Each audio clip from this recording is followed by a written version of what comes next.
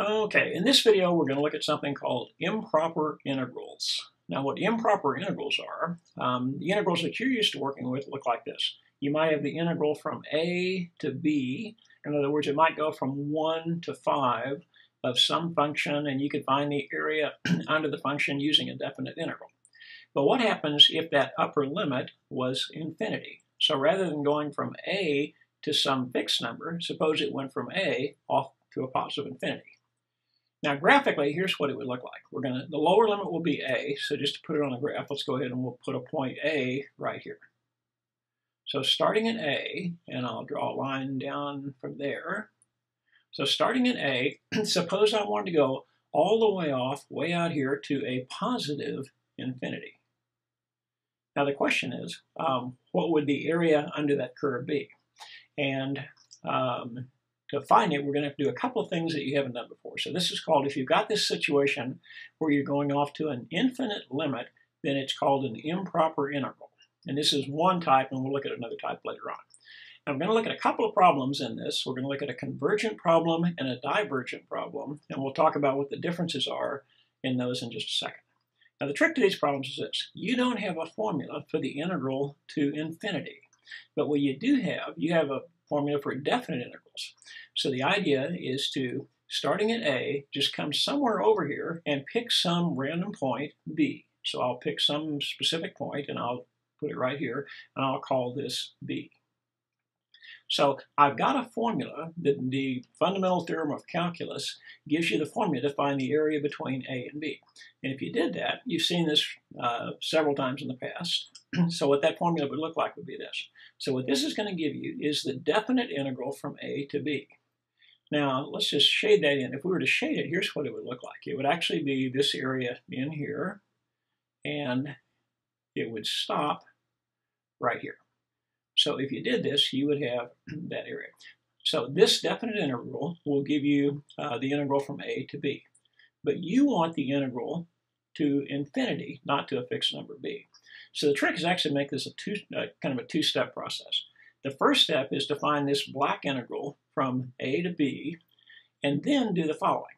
Then find the limit, so I think we'll do it like this, is find the limit and let B begin to go off here toward a positive infinity. So actually it'll add a second part to the definition, and it looks like this. So if you find the definite integral from A to B, where B is any number, then if you let B go off to a positive infinity and find the limit as B goes to infinity, you'll actually have this entire shaded area, which will include this part right here. So this black part in here will give you this black shaded area. Then when you take the limit as B goes to infinity, it will add this additional area, and when you put the two of them together, you'll have a total area.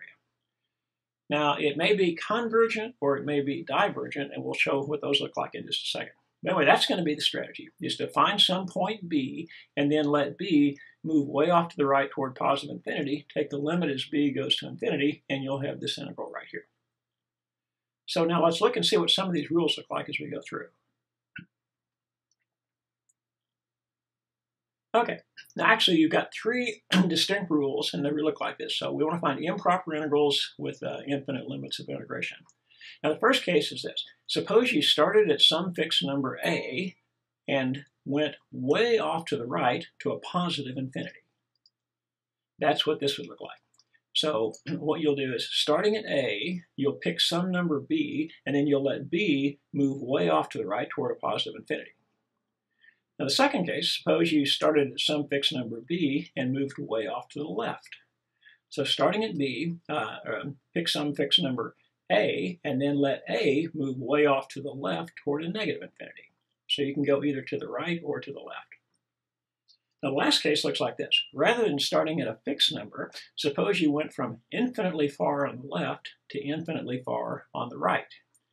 Then the trick on this would be to do this. Pick some middle number C in between the interval, and then split it up into two parts. So find the integral from negative infinity to that middle number C, then find from the middle number C off to a positive infinity, and then add the two things together. Now again, you're going to run across a couple terms called convergent and divergent, and we will talk about those in a second and come back to see what these definitions look like. So let's look at a couple of examples and see what the examples will look like here. Okay. Now, what we've got is this. We've got two functions. In both cases, we're going to start at 1, go off to a positive infinity. And the first function will be 1 over x squared. Second function will be 1 over x. Both of them start at 1 and go off to infinity.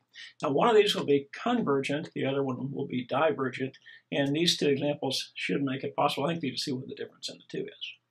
So the trick is, and again, let's go back to our rules. We've got it going from 1 to infinity. So this is going to be 1 right here. And we want to go all the way off to infinity, way off over here. But to do that, what we're going to have to do is to come in and, using the rule says, first of all, just pick some number b, evaluate the integral in terms of b, then take the limit as b goes to infinity. So what that's going to look like would be this. Graphically, it would look like this. You're going to pick some number out here, b, and we'll first of all find this integral from 1 to b, which will give us this shaded area right here. So it's kind of a two-step process. Let's go ahead and step number 1. So step number 1 is to do this black part right here on the inside. Find the integral from a to b. So what that's going to look like when you set it up, it will be the integral from 1, and we'll just leave it in terms of b. 1 to b of 1 over x squared dx. But just using your basic integral rules, that will be the integral from 1 to b, and take that x squared in the bottom, move it to the top, and make it be x to the negative 2. Now find the antiderivative of that. Well, what that's going to be would be, and again, just add 1 to each one. This will turn out to be x to the negative 1 divided by negative 1, evaluated from 1 to b. And we'll go ahead and rewrite this a little bit. We'll bring the negative up in front and move this to the bottom. So this thing would look like this. It will become negative 1 over x to the first power, evaluated from 1 to b.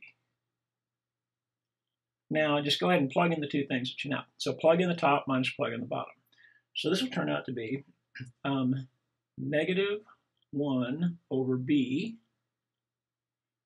minus, and then you'll have negative 1 over 1. So two negatives make a positive. This is going to turn into a 1, and so we can actually write this as 1 minus 1 over b. So this integral turns into this right here. So whatever you pick for b, what that's going to give you will be the area between 1 and b. Now, you want, though, the limit as it goes to infinity. So let's take another look at the rules. Now, the second part is this. Now, do the red part. Take the limit of that answer as b goes off to infinity. So we'll go to step 2. So what step 2 says is take the limit as b approaches infinity of this answer. So 1 minus 1 over b. So you want the limit of this right here. But remember, if you take the limit as b goes to infinity, then this term right here will go to 0. So 1 over an increasingly large number, this term right here is going to go to 0. And it just leaves you with that 1. So you'll wind up with 1 for a final answer. And what this is the integral from 1 to infinity. So this thing will turn out to be equal to 1. So this shaded area all the way out to a positive infinity will turn out to be the fixed number 1. Now, when you take this limit, if it settles on a fixed number, which this one did, then that's going to be called convergent. So if it settles on a fixed number, that means the limit exists and it's called convergent. So this thing converges on a fixed number. And it looks like that right there. Okay, now let's try one that does not converge. Now when you first look at these, they look similar. They both of them are decreasing. They're both approaching the x-axis. And you might think, well, this one's going to settle on a fixed number too, but watch the difference in the two problems. Okay. And what we'll do on this one is exactly the same process. We'll go back to step number 1. First thing we'll do is just pick some number b and find a definite integral from 1 to b. So what we'll do is this will be step 1 over here. And again, it's starting at 1. So on this problem, this is equal to 1. And again, I'm going to go out here somewhere, and I'm going to pick some b. And then I'm going to take the limit as b goes way off here toward a positive infinity. So the first part of the problem will be the integral from 1 to b of 1 over x dx. But in this problem, it's actually a little bit easier than the last one. Just remember, the antiderivative of 1 over x is the natural log of x. So this will turn into the natural log of x, evaluated from 1 up to b. Now what that will be equal to, again, plug in the top number minus plug in the bottom number. That's going to give you the natural log of b minus the natural log of 1. But you might remember from your logarithms, the natural log of 1 is 0, so that'll turn into a 0. So this will turn into this. It'll turn into the natural log of b. So this time, the area between 1 and b would be equal to the natural log of b. Now you're going to take the limit as b goes to infinity. So take the limit as b moves off here toward infinity, and that'll be part 2. So the second step says, okay, now that you've got the black part of it done, the red part says take the limit of this answer as b approaches infinity, and you'll have the final answer. So what that's going to look like would be this. This will be step 2. We'll take the limit as b approaches infinity of the natural log of b. But as b goes to infinity, then the natural log of infinity would also go to infinity, so this thing will also approach infinity. So the final answer on this thing is going to be infinity. Now, the way to interpret this answer is up here. Here's what it would look like. The integral from 1 to infinity turns out to be infinity. So what this means is you're adding an increasingly large area, and it never does settle in on a fixed number. And the farther you go out to the right, the more area is added to it, and it never settles on a fixed number. So the limit does not exist. It approaches infinity. And the word that you use here is divergent. So if the limit does not exist, then the interval would be divergent. So if it settles on a fixed number, it's convergent. If it does not settle on the fixed number and the limit does not exist, then it's divergent.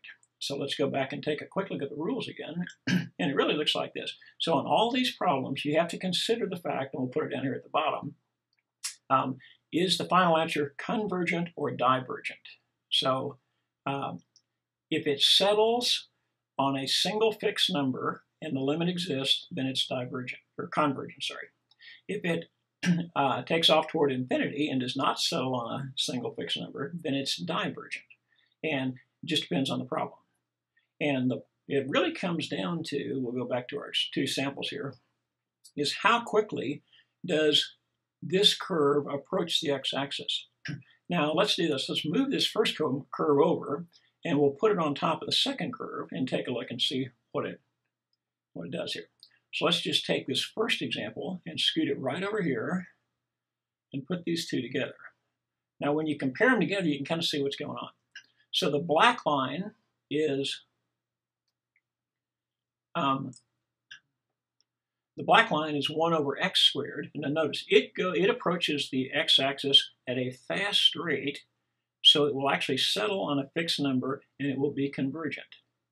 But look at the blue line, 1 over x. It also approaches the x-axis, but it does not approach it as a fast enough rate, so it will continue to pick up extra area out here. It will never settle on a fixed number, and the total area would be infinite if you could actually add it up, and the result would be divergent. So convergent and divergent really just depends on how quickly the graph is approaching the x-axis. So you can kind of compare them like that. Now, one thing that's a little bit confusing is some students will have trouble with is how can you add an infinite number of increasing sections out here without having the area also be infinite? So let's take a quick look at just one numerical example that might help you on that. And I would do something like this. Suppose I wanted to do this. I wanted to start with 14.999, and I want to make sure that the exact area, suppose that the exact area here would be 15. So I've got an exact area of 15. So how do you add an infinite number of steps to this thing without having it exceed 15? And the trick to it is to do this. Is if you suppose you did this, let's go ahead and add 0.0009. Now, if we were to add these together, then you'd wind up with 14.9999, and you'd have 4 9s. Now, if you were to add another 0.0009, eventually this thing would go over 15. But if you did this little trick, here you had 3 zeros and a 9. The next time you add something to it, add 0.00009. And then when you add these together, you'll get 14.99999. Now the next time you add something, add 5 zeros and a 9. So 0.00009. And so just keep repeating this process. And you'll wind up with 14.999999. And you can do this an infinite number of times. So if you did this an infinite number of times, the number would get longer and longer, but you'd still wind up with nothing bigger than 15. So it'd wind up with 14 point, and you just have an infinite series of 9s going out forever. 9, 9, 9, and so on. But the trick is to make sure whenever you add something, make sure that it's beyond the last significant digit so that it doesn't add anything to it. And this way you can add a fixed amount to a number without ever having it exceed 15. And that's how it'll settle on a convergent number. So we'll take one last look again at our steps. And so really it's kind of a two-part process. First of all, pick some fixed number b and just evaluate a definite integral from a to b. Then in step 2, once you've got that answer, take the limit as b approaches infinity, and that will give you the final solution, whether it's either convergent or divergent.